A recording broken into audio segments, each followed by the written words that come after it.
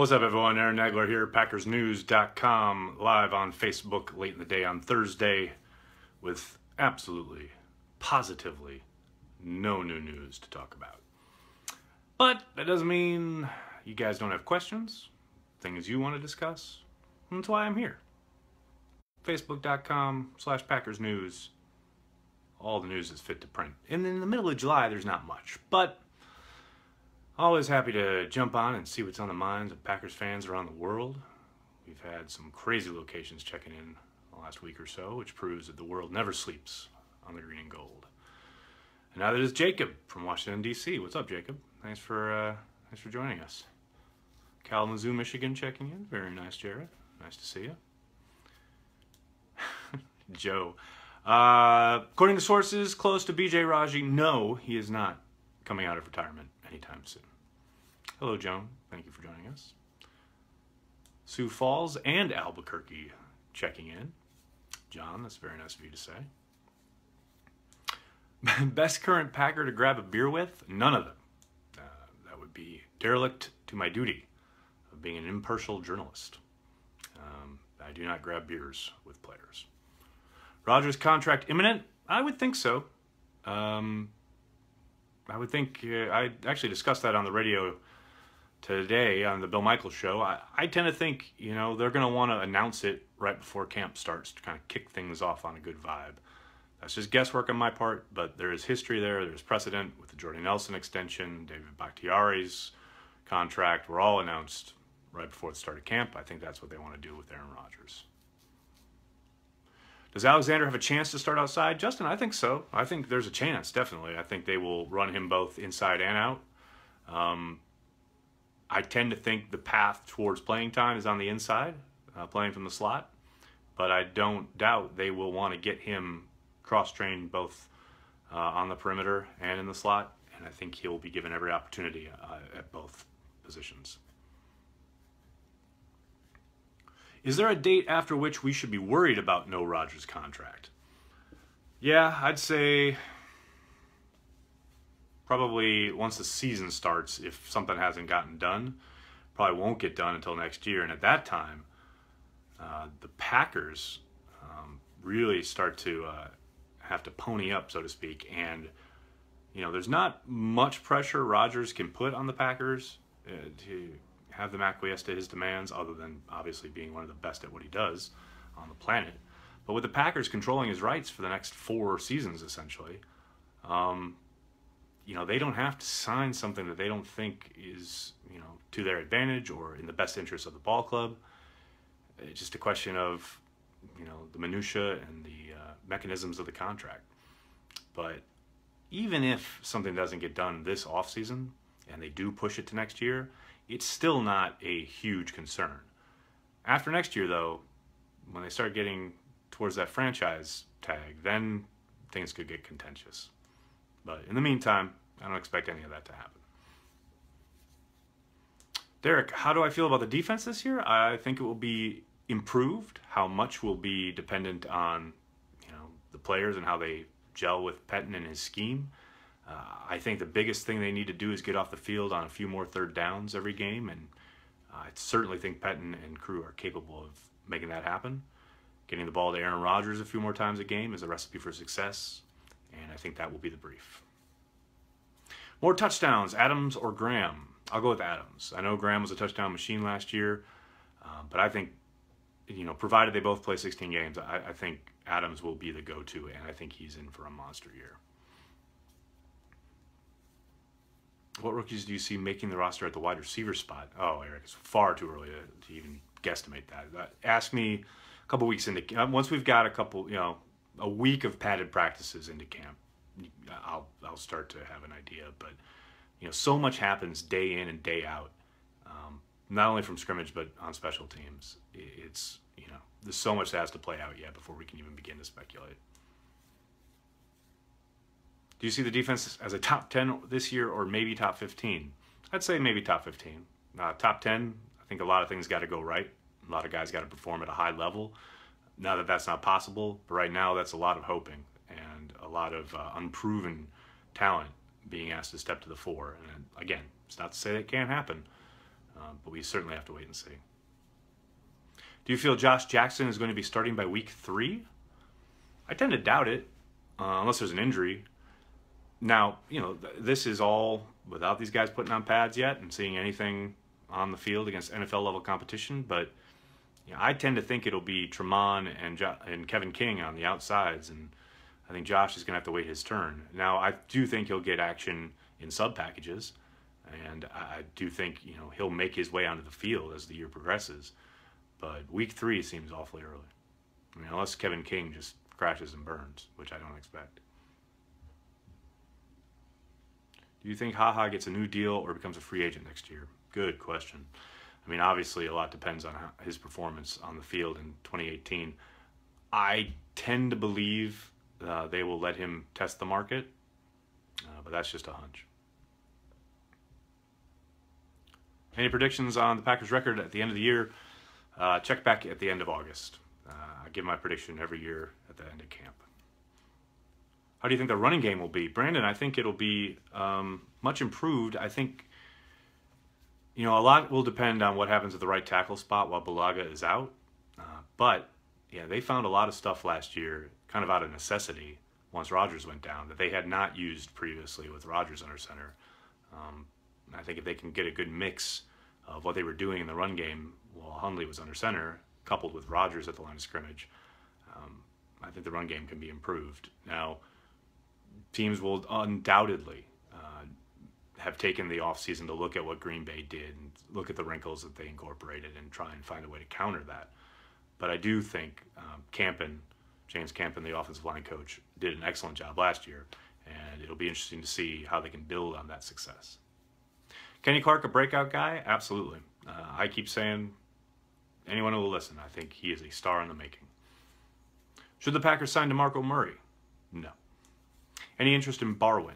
Connor Barwin, I've got a couple questions about him over the last couple weeks.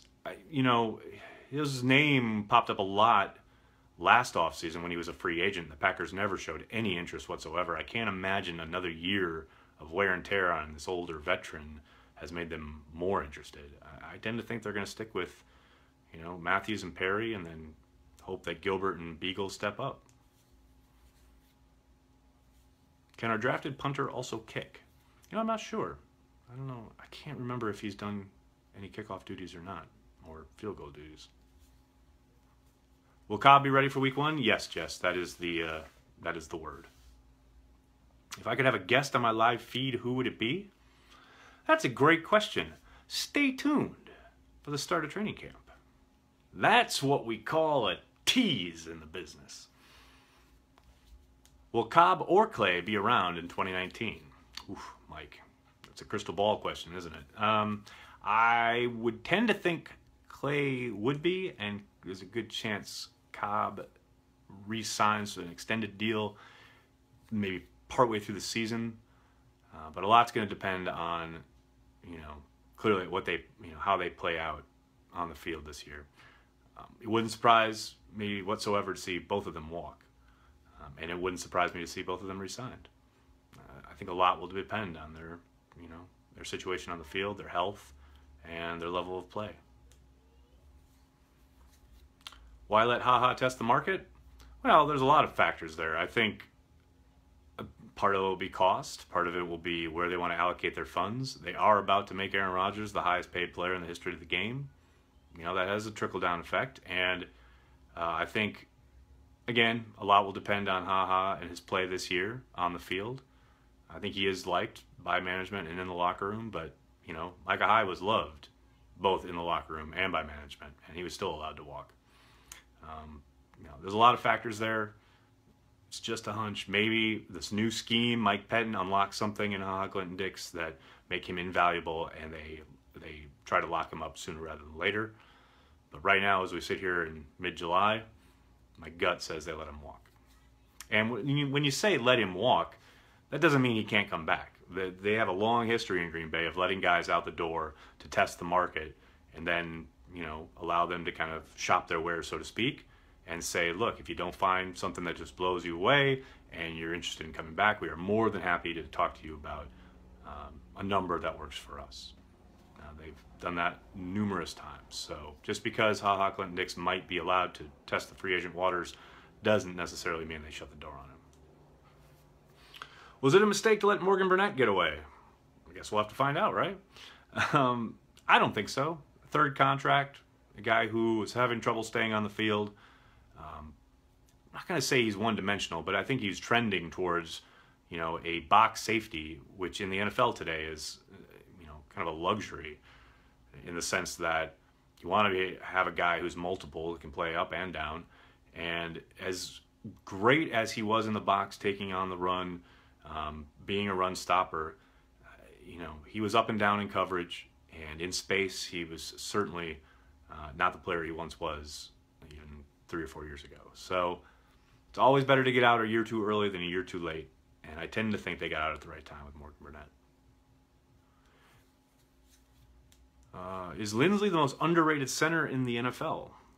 I don't know. It really depends on who's doing the rating, right? It's hard for me to say that he's underrated when he's coming off a year that was not up to his standard. I think he would agree with that assessment if you asked him point blank.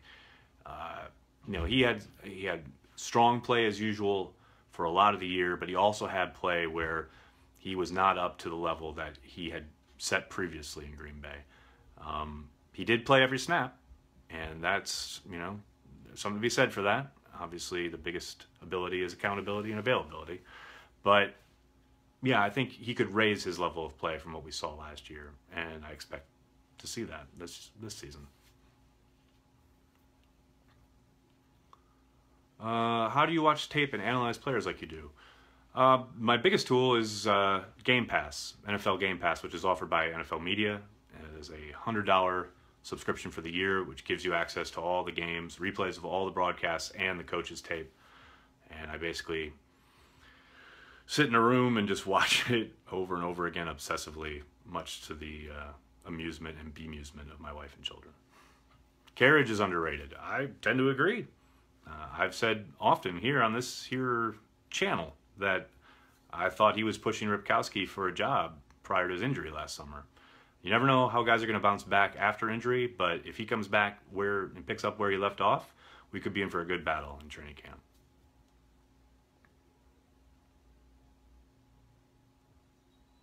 Any rookie wide receiver with potential to be a superstar?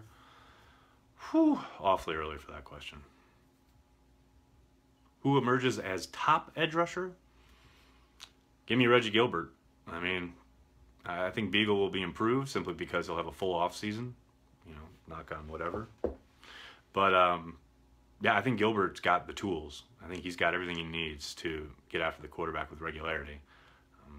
Some of that will be determined on opportunity, how much he is able to get on the field because of Clay and Nick in front of him, but you really like what you see when you turn on the tape. Would you like to watch the Packers at Wembley Stadium?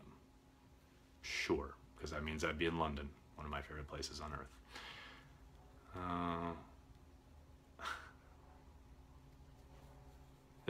Did I get the Team BS version of Rodgers' arm, or do I really know?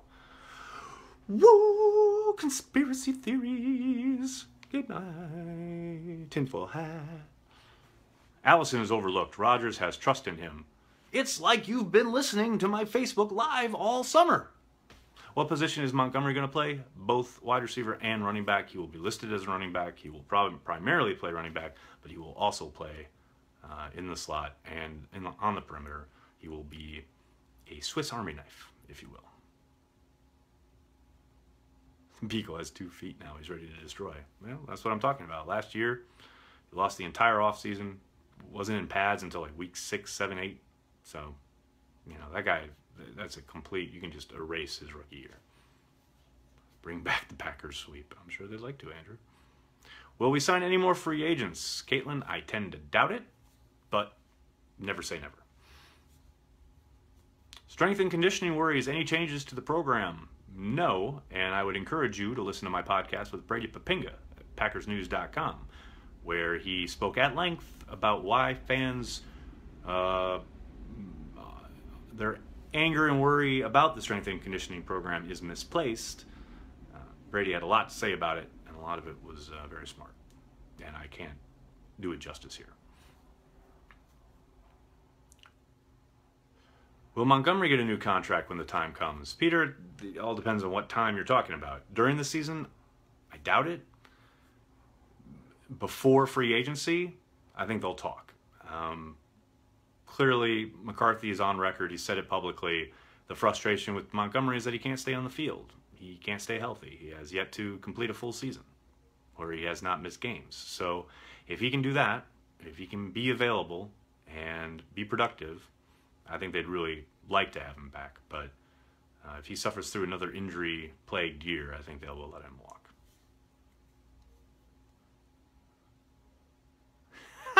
Peter, have I ever been recognized in London? No, but my wife has.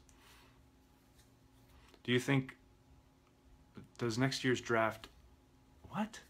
Sorry guys, the comments are completely crazy at the moment. I'm gonna try and read one more. My phone is hating life. Sorry. Will Matthews play even fewer snaps this year? If you mean due to injury, I mean, only fate knows. But if you mean by design, I think they will want him on the field a tad more. I know part of the design and the idea behind it was to keep him fresh for the fourth quarter and down the stretch. But I think they need all the production they can get. And I think they're much better off having him on the field. They've got new blood, new voices on the defensive side of the ball. I think his place will be on the field much more so than it was last year. Do you watch the Flag Football League? No, Andrew. I got stuff to do. All right, everybody. I'm gonna take off. Thank you so much for all the questions. Sorry if I couldn't get to yours, and I'm sorry my phone hates me. But I'll be back tomorrow, barring any breaking news overnight. In the meantime, make sure you're checking PackersNews.com for all the latest. And I'll talk to you guys tomorrow. Thanks a lot, everyone.